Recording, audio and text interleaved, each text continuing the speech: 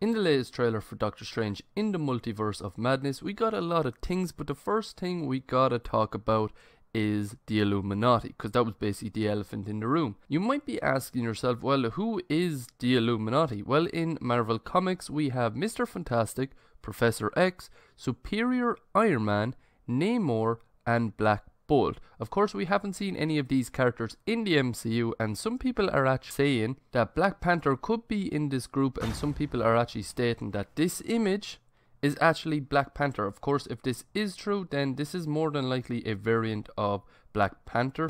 If so, then it'd be cool to see if this is the truth or this is actually could be someone else. To be honest, for me personally, I don't think it is Black Panther. It looks very lean and long, like he looks tall, so it could be Mr. Fantastic. That's my personal opinion, that is Mr. Fantastic. Also in this trailer we see Baron Mordo with long hair. He actually puts these special cuffs on Doctor Strange, so could this Mordor be a variant of the MCU's Mordor, because we don't actually know what happens to him after the first Doctor Strange. So if this is the MCU's Mordor, then he must have been contacted by the Illuminati and is on their team. So could Baron Mordor be a member of the Illuminati? Maybe, but the main thing we know for sure is that Charles Xavier, aka Professor X, is confirmed to be in this Illuminati. Because when Doctor Strange enters the room with the chairs, we hear a voice saying we should tell him the truth.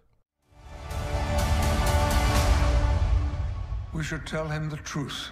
And it's so obvious that this is Professor X because of his voice. This is such a unique voice, and the voice is Patrick Stewart's voice. And this person didn't just walk up or walk out to the kind of blurred scene, well, not really blurred scene, but the blurred head that we got. He actually rolled or wheeled himself out. I don't actually know the word that you would say, but I'm going to go with rolled, and he rolled himself out. We already knew that Patrick Stewart had been rumoured for quite some time to be in this movie, and they have just basically gone and confirmed it. And this begs the question, which Professor X are we getting? Because he did die in Logan, but is Logan canon to the X-Men universe? Not really sure. Does that mean he could be a variant, or will he become the MCU version of Professor X? Who really knows at this point? Does this mean we will be seeing mutants come to the MCU very, very soon in their own movie? We could easily.